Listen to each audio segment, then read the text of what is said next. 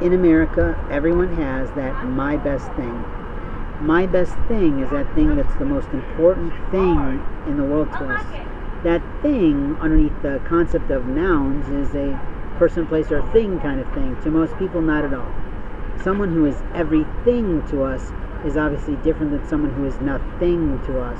Something that could be anything to us is often something undiscovered to us.